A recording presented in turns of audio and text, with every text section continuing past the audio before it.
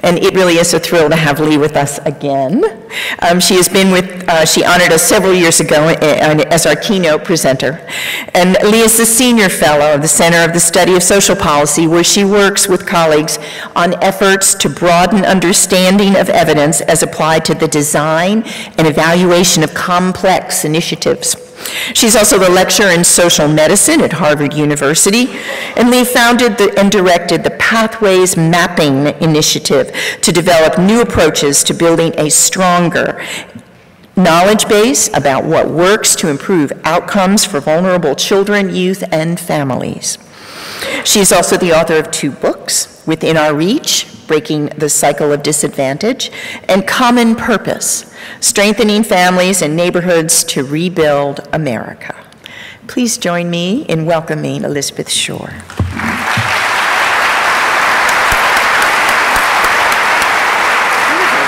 Wonderful talk. Oh, thank you. Take it away. You see Cindy? She's right there. Now, Stephanie went right into an introduction of me, which kept us from applauding her wonderful, wonderful talk. I think she deserves a big round of applause.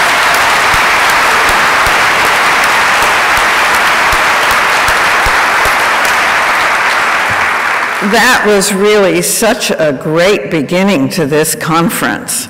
And I like to think it just set up everything that's going to come up subsequently, including my talk this morning. Now, I am so delighted to have been asked to do this keynote, and especially because I've been asked back from having talked with you some years ago. And it's wonderful to be invited by people who already know you. I am reminded that when I wrote my first book, Within Our Reach, my mother, who lived in Los Angeles, called me and said, you know, you're quoted from Within Our Reach in a column in the LA Times this morning. And she told me who had written the column, and she said, do you know him? And I said, no, I don't. And she said, well, would you like me to send you the clipping? And I said, yes, please. And it arrived with a little Post-it note saying, it seems that even people we don't know are reading your book. So it's nice to be asked by people who know me already. But I have encountered Smart Start many times in the journey that brought me here the first time and this time. When I wrote Within Our Reach, it was about programs that worked, and I was able to write about Smart Start already at that time. When 5 years after Within Our Reach came out, I found that the 25 successful programs that I had profiled were either no longer in existence or they had been diluted into ineffectiveness. And I said, why is that? And that's what I wrote my second book about. And it was mainly about the context in which good programs have to exist, especially if they are going to spread and scale up, and about how we have to pay more attention to the rules, regulations, funding practices, and so on that determine whether we're going to thrive or be diluted. And certainly Smart Starts illustrate all of these. I was also a member of the selection committee of the Innovations in American Government Awards set up by the Ford Foundation and the Kennedy School at Harvard. And Smart Start won one of those awards in 1998. It was cited particularly for its achievement in rallying individuals, communities, community agencies, the business sector, local and state government around 3 critical goals: improving the quality, availability, and affordability of childcare, expanding access to preventive health services for children, and enhancing support services for families with young children. And that's what you're still doing today. But as we look at how Smart Start and similar state initiatives have evolved, I think we have to think about three very important changes in the context within which we now operate. First, less money. Secondly, more pressure to use proven interventions and to prove that whatever activities we undertake are achieving their desired impact. And third, as Stephanie said, we know stuff we didn't know before. There's an enormous advance in the last several decades in our knowledge base, coming from brain science, our understanding of behavior, our insights into the institutional obstacles that can prevent real change. So what do we do about less money? We mobilize our expanded knowledge base to improve the effectiveness of our activities. We work harder and smarter to demonstrate our effectiveness in the hope that that will translate into greater support. And how do the pressures for proof relate to the advances in our knowledge base? First, there are the truths we have known for a long time, even before we were asked for the metrics to prove them. The basic building blocks of early child initiatives. Children have to have access to preventive health care. They need high-quality early care and education programs that keep them safe and healthy and provide them with opportunities to learn the skills they need for success in school. And parents need tools that support them in raising healthy, happy, successful children. Now, the last time I was here, those building blocks didn't have quite the same meaning to me that they have now, because now I have a 3-year-old grandchild. And I see exactly how this is illustrated in the life of my grandchild, who's one of those really fortunate kids whose parents have the resources to do well by them, who have the joy in their child, and who have all the supports in the community and in the neighborhood that they need. But today, we know so much more than when Smart Start began, and I must say, when I try to tell my daughter and son-in-law about all these things we're learning, they are so far ahead of me. It's amazing. But what we're learning from brain science, from all the other things that the new learnings we're doing, we can't rely only on the interventions that were proven successful in the past to solve the challenges that remain unmet. We have to think about bigger goals than that. Now, I know how hard it is to think about bigger goals, higher goals, when you're fighting to survive. And yet, one of the ways we're going to survive is by fighting to achieve bigger goals, like reducing widespread racial, income, and geographic disparities in school readiness, child health, educational achievement, child welfare, family stability. It won't be enough to implement or spread the proven programs and policies of the past, especially when we're asked to do so with reduced funds.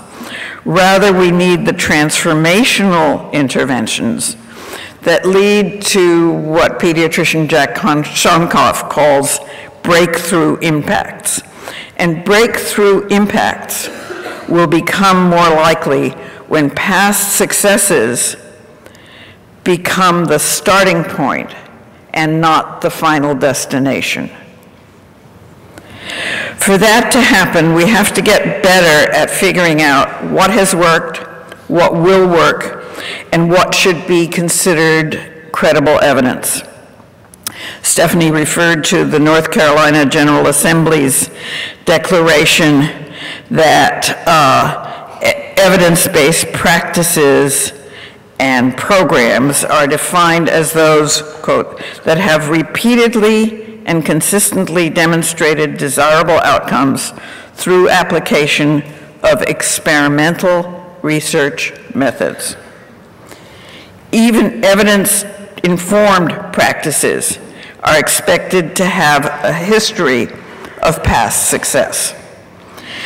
These definitions reflect the legislature's understandable determination that we act on more than anecdotes and good intentions. Fine.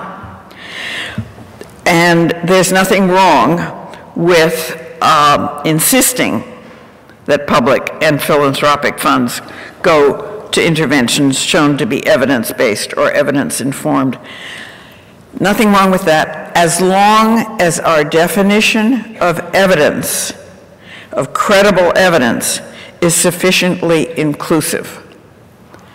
It can't be just a very narrow sliver of evidence to show that what we're doing works. I'm going to explain in a minute about what I mean by sufficiently inclusive definition of evidence and why I believe we have to go beyond experimental research methods to obtain a richer array of evidence.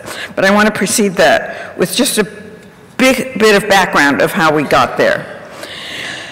Experimental research methods in the form of random assignment trials first came into their own around the treatment of breast cancer. For more than 80 years, surgeons routinely performed radical mastectomies, named the Halsted procedure for its inventor, Dr. William Halsted. Then a new breed of scholars subjected the procedure to randomized clinical trials, an evaluation that had been unknown to Halsted. Their findings appeared in 1985. It turned out that radical mastectomy had no advantage over less intrusive treatments. By the late 20th century, randomized trials were considered as the standard method for rational practice in medicine. Randomized trials began to move from medicine to the assessment of social programs in the mid-1960s. And I remember this very well because I was in the poverty program in the mid-1960s, and there were these whiz kids that had come over from the Pentagon and were ready to give everything we had a ratio of cost effectiveness. So soon calls for evidence of effectiveness grew, usually in the form of demands for evaluations conducted by social scientists using randomized experiments in the hope of bringing a more scientific approach to social policy. Legislators moved to mandate the use of control groups and experimental design as a condition of funding. And at the same time, foundation boards were demanding objective evidence of results in their grant making. With the support of foundations and federal contracts, a substantial research industry grew. Web-based clearinghouses appeared featuring lists of interventions certified by experimental trials. Now, those of us who were saying that evaluating complex social programs was not like testing a drug or a surgical procedure, it was hard for us to speak up because we were at risk of being considered unscientific. Warnings that the most promising interventions to give young children a good start in life, to rescue inner city schools, strengthen families, rebuild neighborhoods, were not standardized and should not be standardized, and therefore could not be experimentally assessed. But these warnings gained little traction. If successful programs tended to incorporate multiple components, requiring constant mid-course corrections, flexible adaptation to local circumstances, new contexts, rather than stable chemicals manufactured and administered in uniform doses, Some even thought that the answer was to make social interventions uniform. Never mind this business of that they have to be responsive to cultural context, to different populations and so on, but make them uniform so that they could be properly assessed. So a lot of both producers and consumers of evaluation research were intimidated into accepting a narrow, impoverished definition of evidence as the only evidence worth having. Policymakers in particular found it hard to resist the idea that you can actually rely on proof from numbers to identify the social interventions worth investing in, freeing both public and philanthropic funders from having to make fallible judgments.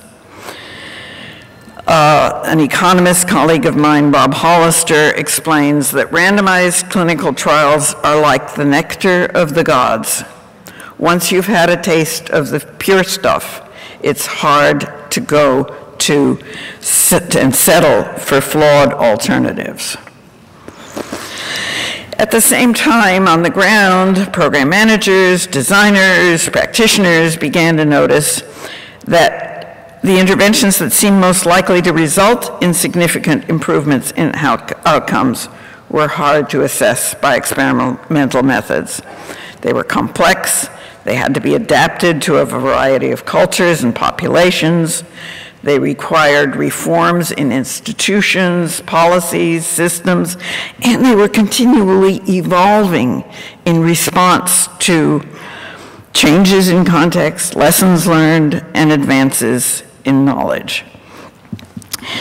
This would suggest that if we are aiming for real change, if North Carolina and other leading state initiatives are once again to show the way, that work has to be informed by more than lists of programs that were once proven effective with experimental evaluations.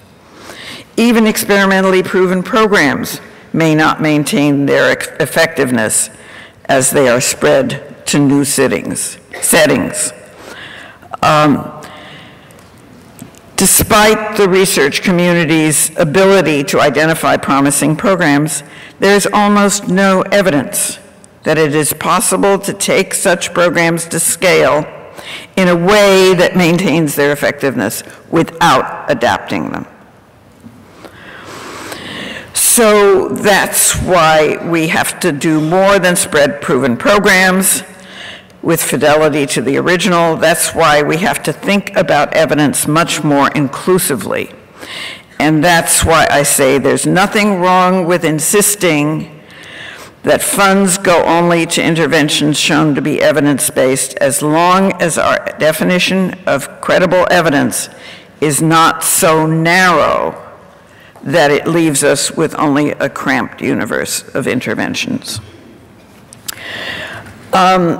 We can have the next slide, which is an effort, my feeble effort to do graphics, to show that the evidence from experimental evaluations is only one small piece of the evidence that we need to be able to draw on.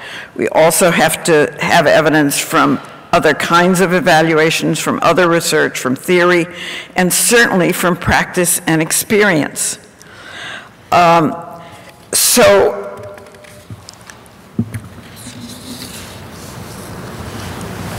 these elements of an inclusive evidence base suggests, while that our past focus has been on findings of experimental program evaluations, we need a much broader range of evidence so that we can draw on this rich array of evidence to improve program quality, guide the selection and design of interventions for implementation or scale-up, and to make proven programs more effective. So we can do the next slide, I think. Yes. I I just want to cite a few examples of how the diverse knowledge from theory, research, and practice should inform current and future efforts to achieve breakthrough impacts. For example, we know from research that children in foster care do better when they're in fewer out-of-home placements. We may not have the programmatic information about what kind of interventions are routinely effective in bringing about fewer placements. But non-programmatic research and experience can still guide action and resource allocation. Another example, the Harvard Center on the Developing Child has pulled together the latest findings on the effects of early experience on a child's brain architecture and the body's stress response systems. It documented the significant reductions in later damaging outcomes such as diabetes, hypertension, cardiovascular disease, even various forms of cancer, as well as depression, anxiety, addictions, and other mental health impairments that could be realized if we could decrease the number and severity of early adverse experiences and toxic stress and strengthen the protective relationships that prevent early toxic stress. But the research here does not yet give us the interventions. It just tells us that we should be aiming toward everything that we know that protects against and prevents toxic stress and early adverse experiences. Another example of how we could improve outcomes by applying the lessons from research and practice and add these to proven programs comes from the Nurse-Family Partnership, which most of you are familiar with. Nurse-Family Partnership tested its model in 3 randomized trials beginning 34 years ago in Elmira, New York, with consistent, if sometimes modest, results. Especially, what was most consistent was prolonging the interval between first and second births. Now, as you know, the NFP is widely considered the most rigorously proven early intervention. The NSP model, however, has been basically frozen in time for 3 decades. To maintain its proven status, it has not been adapted to take account of the explosion of knowledge in the last 2 decades.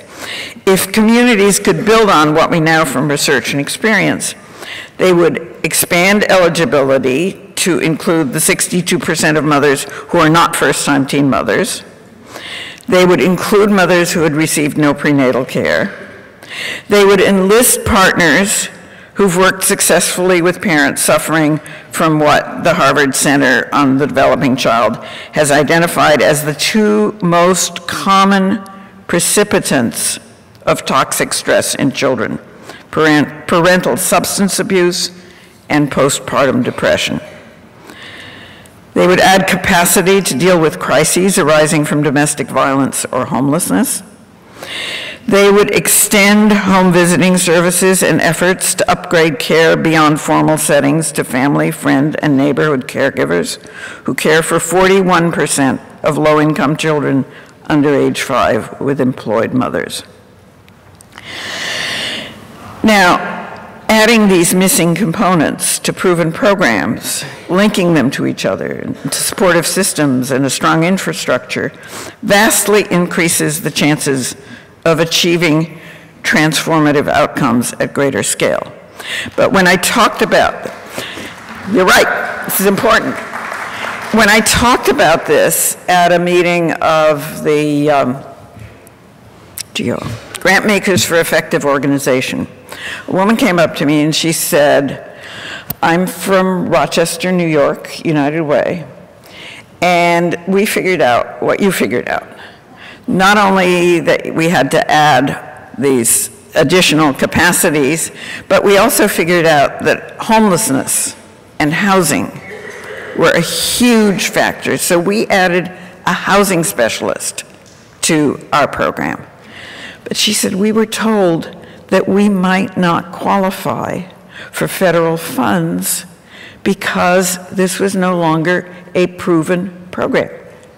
So that's what we have to really insist on, that we be able to build on programs, build on proven programs to make them more successful with the knowledge that we have.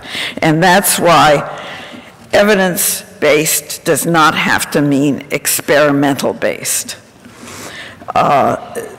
All of these examples illustrate how important it is to apply knowledge from theory, many kinds of research and practice, and to strengthen current, in order to strengthen current and future efforts to achieve breakthrough impacts. Now, once we understand that evidence-based does not have to mean experimental-based, we have to be clear about how to match various evaluation methods to different types of interventions.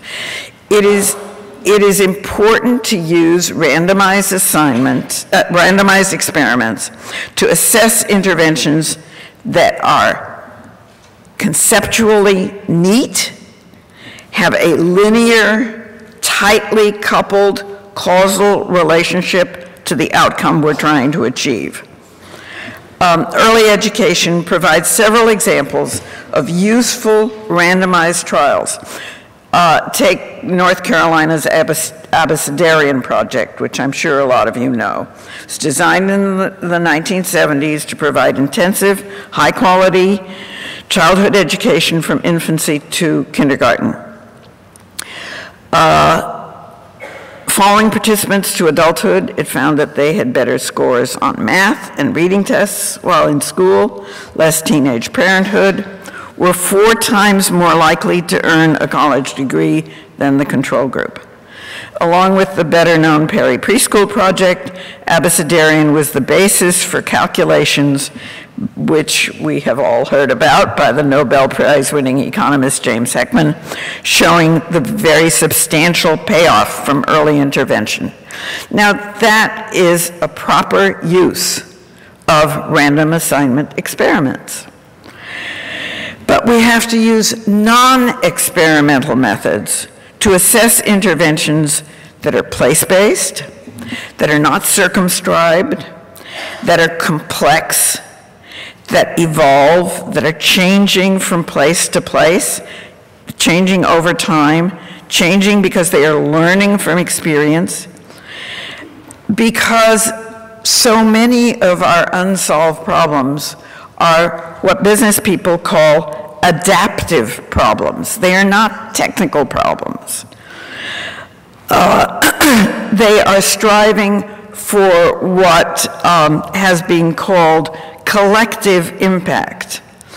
In an important article on collective impact, John Kanya and Mark Kramer distinguish between technical problems which an expert or a circumscribed, manualized intervention can fix. And they distinguish between that and the adaptive problems that require solutions that involve collective impact because they are achieved by the contributions from many different sources. Now that makes it very, very hard to assess experimentally, and we shouldn't try. Many of the initiatives represented here are based on this understanding, with partnerships that collect data to assess children's well-being and their ability to bring together families, teachers, doctors, dentists, libraries, schools, and many others to meet children's varied needs and the varied needs of their families. Let's take another example, the Harlem Children's Zone, working to reweave the social fabric of Harlem and the inspiration for today's promised neighborhoods.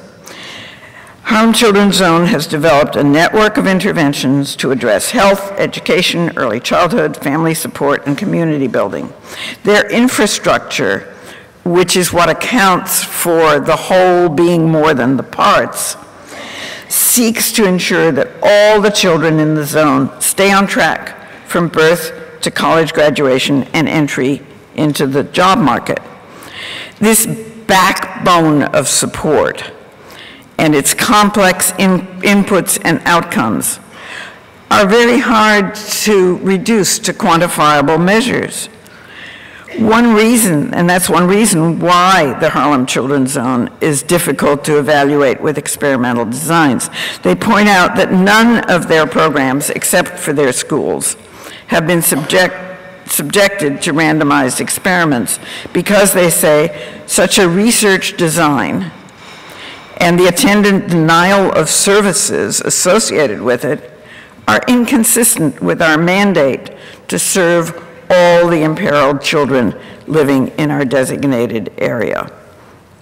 So, to learn about the effectiveness and impact of interventions that are place-based, that are evolving, that it is essential to collect rigorous data and compare results, but without expecting to find a perfect comparison group that would prove causality. It's essential to have some way of comparing results to establish, not with certainty, but beyond a reasonable doubt, that the change you've observed has a high probability of resulting from the practices and strategies and policies that you are implementing, and not from factors like selection bias that produce markedly non-comparable populations.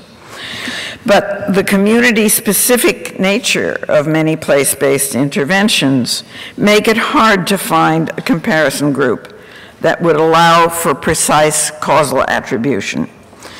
In place-based efforts to change whole neighborhoods or improve the well-being of whole populations, the causal connections are bound to be diffuse, and most counterfactuals are impractical.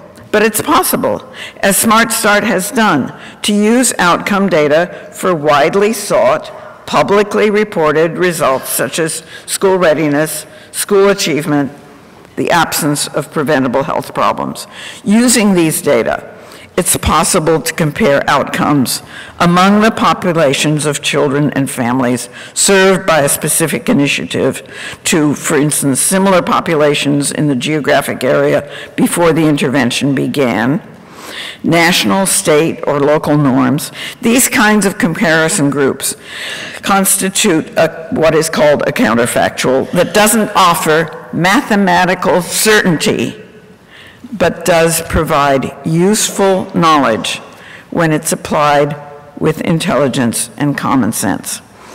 But that's not all. The statewide setting of Smart Start and other state-based interventions provides an unusual opportunity to synthesize learning, to put together learning across successful interventions, to generate hypotheses about, and to identify and build on what works. I think we can use the next slide.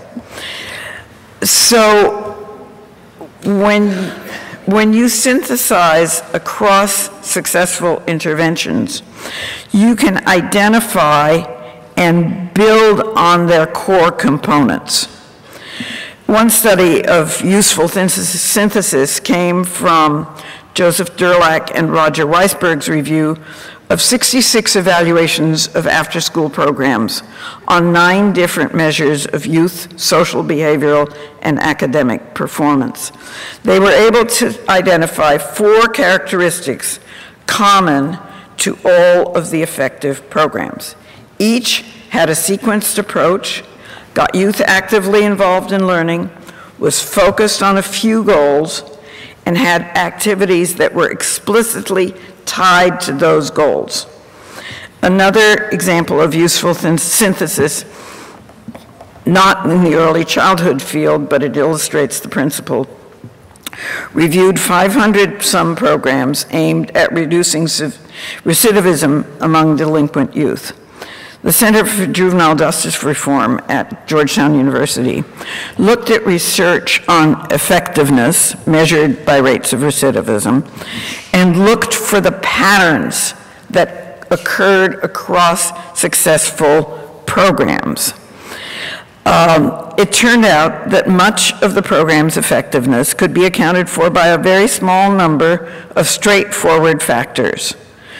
The decision to target high-risk cases and to take a therapeutic approach to changing behavior rather than a control or deterrence philosophy.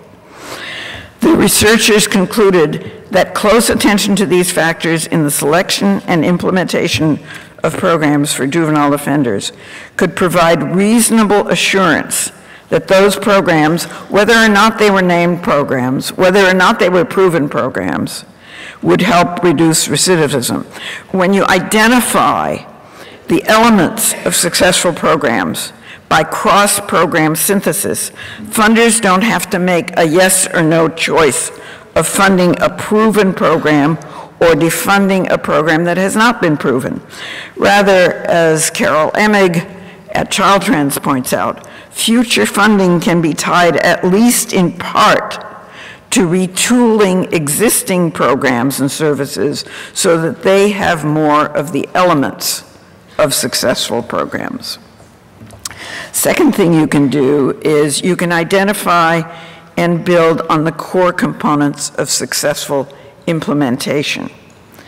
It's tempting to think about core components mainly in programmatic terms, but effectiveness depends as much on the quality of implementation as it does on programmatic content. Sorry. Some of the critical non-programmatic conditions of successful implementation that cut across many domains include adequate funding, a shared sense of urgency, clear goals for the desired change, agreement on how to judge success, an influential champion, and an understanding that change takes time. And that understanding, of course, has to be shared not just by the people who run the programs, but by their funders. A focus on spreading the identified components of effectiveness may be more promising than going to scale by replicating models, because even proven programs are seldom so strong that the whole self-contained package will be successful regardless of the circumstances in which it's replicated. The Carnegie Foundation for the Advancement of Teaching has concluded that the integrity of implementation is a better goal than the fidelity of implementation, because integrity can remain true to the essential ideas while being responsive to varied conditions and contexts. Third, you can also identify and build on the core components of successful contexts.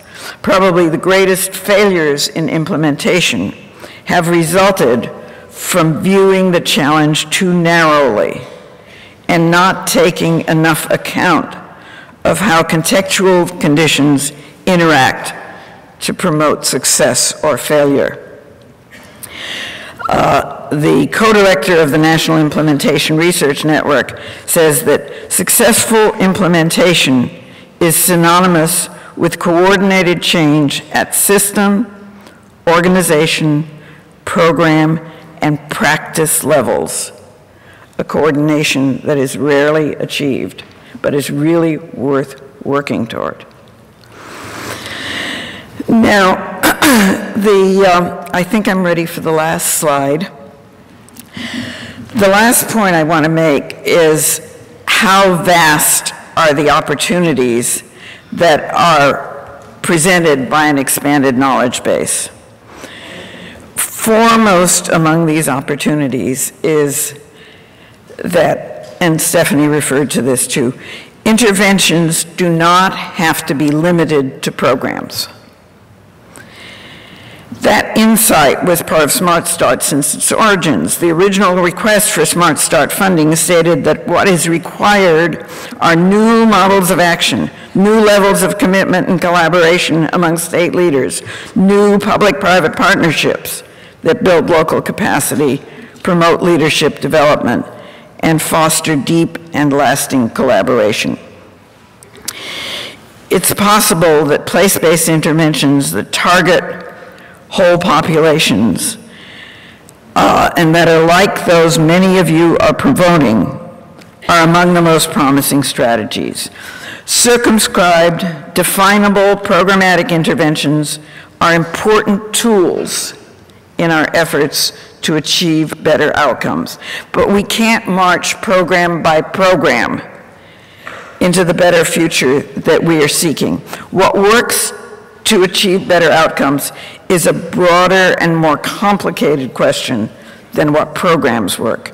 It's easier to focus on programmatic fixes that we can get elegant research about while ignoring the need for more fundamental change. We tend to rank programs by the persuasiveness of their research findings, and we fail to see that this program centrism, this focus on programs, has led us to miss a lot of what matters beyond programs. Whether it's recruiting more talented, better trained, and better compensated staff, mobilizing better supports from mental health professionals to consult with home visitors or child care staff, strengthening the capacity of family, friend, and neighbor caregivers, or building greater trust between communities and helping institutions. The concrete results of such interventions are not quick. They're hard to demonstrate. But while these more far-reaching strategies in the world beyond programs are hard to document, we have to focus attention on how the stability of child care programs, for instance, are good not just for the development of the child, but simultaneously allow parents to feel secure about going to work. And that is not a simple outcome. That's a complicated outcome. That's an outcome that goes across systems. So we have to move beyond isolated programs, because many of the, better do this. I'm sorry, I came here with a cold. I didn't get it here. Many of the functions that improve outcomes require action across programs, policies, disciplines, and systems. Many successful interventions and supports are dependent on inspiring leadership, on the formation of trusting relationships, and other intangibles that are hard to measure, document, codify, and replicate. A powerful, largely unrealized potential lies in efforts that are synergistic, built on a sturdy infrastructure, but with many moving parts that have to be adapted to specific local cultures and defy mechanical replication. Lastly, we have to reach beyond programs to systems, because funding and regulatory systems operate to make possible and support, or to sabotage and undermine the work at the front lines that changes outcomes for children and families. This notion that the people at the front lines can do what they know needs doing without being affected by the silos in which funding comes, without being affected by the regulations that may have nothing to do with their practice. In my first book, I wrote about Sister Mary Paul, who runs a family support program in Brooklyn. And she said, nobody in this program ever says, this may be what you need, but it's not part of my job to help you get it. Now, I think Almost every frontline worker would like to be able to say that. It's very, very hard to do, because that's not how the system operates. But there are so many outcomes that are not dependent on the programmatic evidence that we are now so focused on. Recently, the Centers for Disease Control released a report about life expectancy of Americans, which has increased by 30 years in the last century. Now, the consensus is that about 25 years of this gain is due to advances in public health policy, including family planning, fluoridation of drinking water, motor vehicle safety, reduction of tobacco use, safer, healthier foods, safer workplaces, decline in deaths from coronary heart disease and stroke, and vaccination. Now, what's amazing about this list is that only the vaccine is the one that was the product of experimental studies. Experimental studies have also contributed to the decline in deaths from coronary heart disease and stroke. But motor vehicle laws, safe foods, control of infectious disease, reduction in smoking account for the lion's share of increases in longevity.